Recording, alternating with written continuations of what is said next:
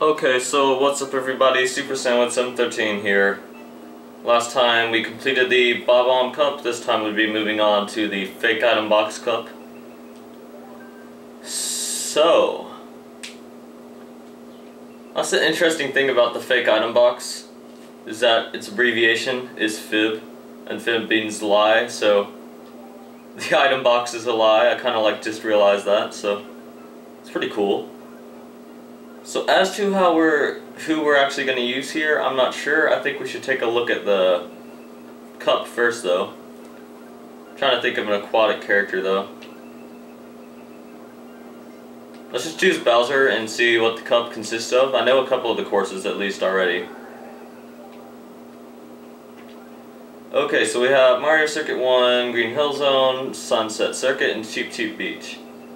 So if we're ever going to play as Mario, I think now is as good a time as any. I actually am trying to play as a bunch of the different characters. I figure it would be an okay idea.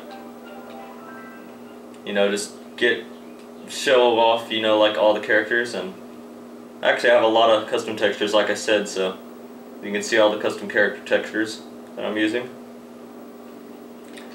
I turned down the volume from the last episode. I haven't checked out the last episode yet, but if the volume is kind of drowning out my voice, I do apologize. I turned it down for this episode, though, and I know for sure now that my voice will be able to be heard. Okay, well, this course is nice and breezy. This cup doesn't exactly have like the most exciting courses ever, but you know, the courses are still okay, you know. Although that Green Hill Zone, like, they need to put in the second version of it, which actually does have like a Green Hill Zone loop in it. But like the first version is just utterly terrible. Like it's not even really Green Hill Zone, it's just like a flat circuit with square turns. It looks very, you know, it's like they didn't know how to do curves or elevation change or anything, basically.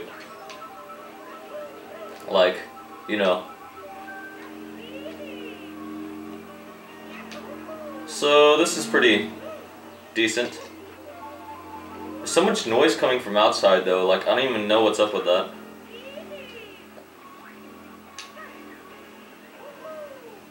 Yeah, this place is chilled.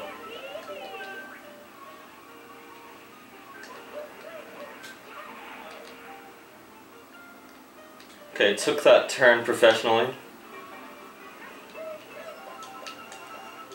Okay, so there we go. I just randomly say there we go. Even if we haven't exactly done anything different. Like, there we go, we got an item.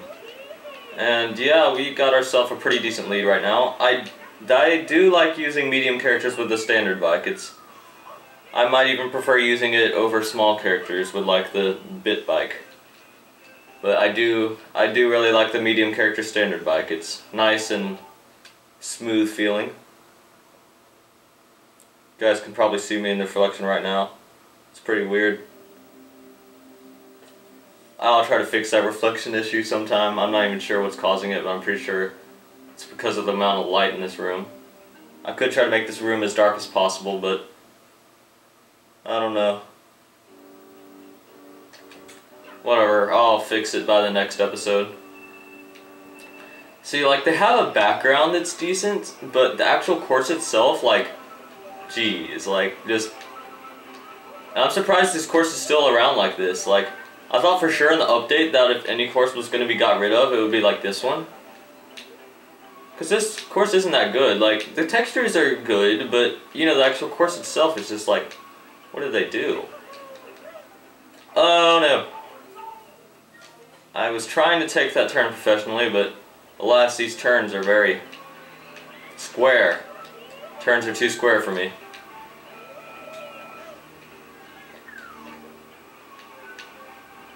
Okay. I don't know what to say. I mean, I like the course okay, but just, you think that it would have gotten updated by now.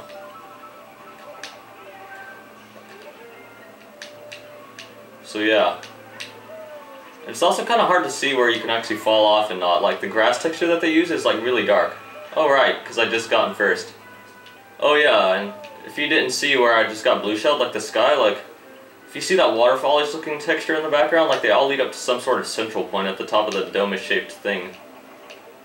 I don't even know what to call it, but I don't know. I'll do more details about stuff like that in courses later. There's a lot of stuff to explore. Hopefully going to be starting a custom track expedition series if I haven't already by the time this thing has been uploaded. Yeah, that should be pretty interesting. Custom tracks for life, man. Just gonna go ahead and take a moment to say that, because custom tracks are just great, you know. Even tracks like this, they're still good. Like, just the fact that there was enough creativity to make something other than what Nintendo had to offer, I like it.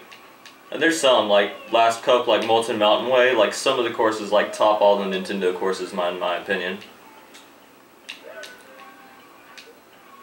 Sky Beach actually is another one of my favorites. Like, it's probably, it may or may not be tied with Molten Mountain Way. Like, I don't think I have quite as much fun playing it, depending. But Sky Beach, like the newest version, is just like really gorgeous course, and it's like a awesome course. So yeah. Haunter card. Sunset Circuit. All the Sunset courses are really good, except for this one, I'd like to say. Like, this course is okay, but not that good at all. Like, it's just another flat course. I do believe it has a speed modifier. Like, if you look at the map shape, not exactly the most exciting of courses. But then they add this, like, speed, like, geez, and you know, like, the speed. Oh gosh. So when we're in for a speedy race. Okay. This isn't a very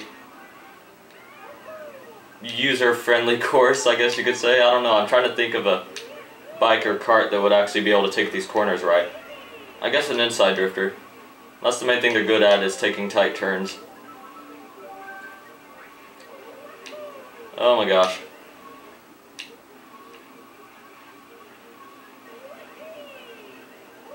So this is pretty... Oh my. Wow. Dual shock combo thing. So this is a 7-lapper. There's another 7-lapper, I believe, being the GP Mario Beach, although it's much more exciting than this. You know what, this course works. Normally I would hate these courses more, but today I'm feeling very happy about the custom courses. Glad that they exist.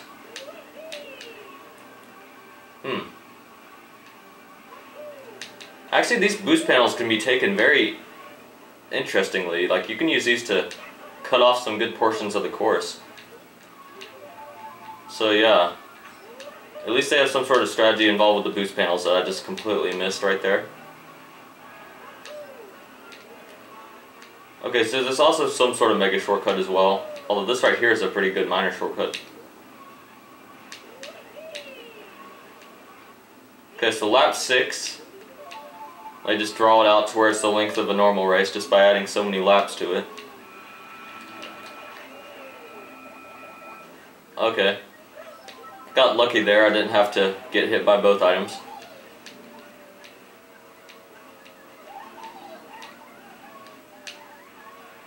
Wow, this is just splendid times on this course.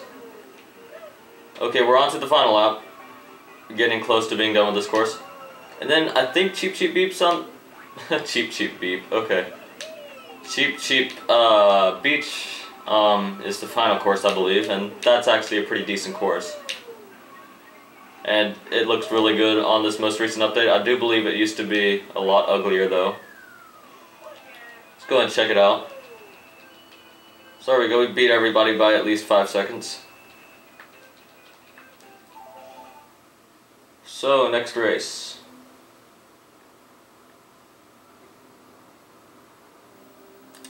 Yeah, DS Cheep Beach, and they made it look really nice. Like, I like the water textures that they used for like courses like this one and you know, Koopa Troopa Beach. Like both courses have like really good water textures. And you know, the water actually is animated instead of like just being still. Because there are a couple of courses that are really good but have like really sucky water. And if they like fix the water in the next update, it would look like really awesome.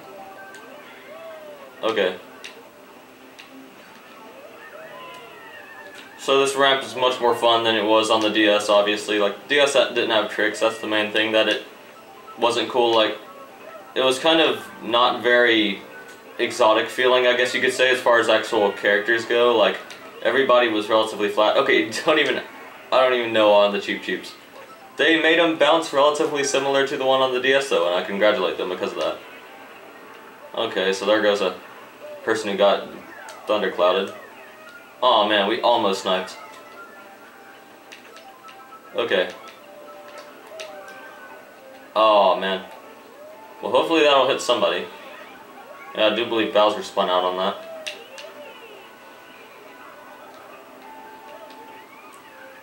Okay.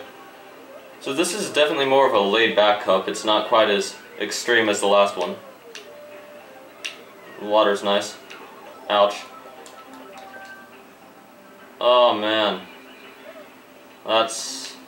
it more than halves your speed whenever you go off into that water. Okay, so we're going somewhere. Yeah, I remember like the last time I did this cup. It's actually the only cup currently that I did that like got a dislike. But I remember like this course was a lot darker back then. They definitely fixed that. Oh, nobody actually hit that yet. Okay, so I know nobody's gonna bump into me now. Oh, there we go. That was awesome. It's very rare that I actually get to pass one of those with somebody else. Because like, people just really avoid me. I'm not very good at hitting people. Okay, so this is definitely a very enjoyable course though. It's definitely up there as far as like retro tracks go. And I like the way they did the trees on this part. They look nice and tree-like, I guess you could say. And then the custom music I'm using works very well too. So there we go.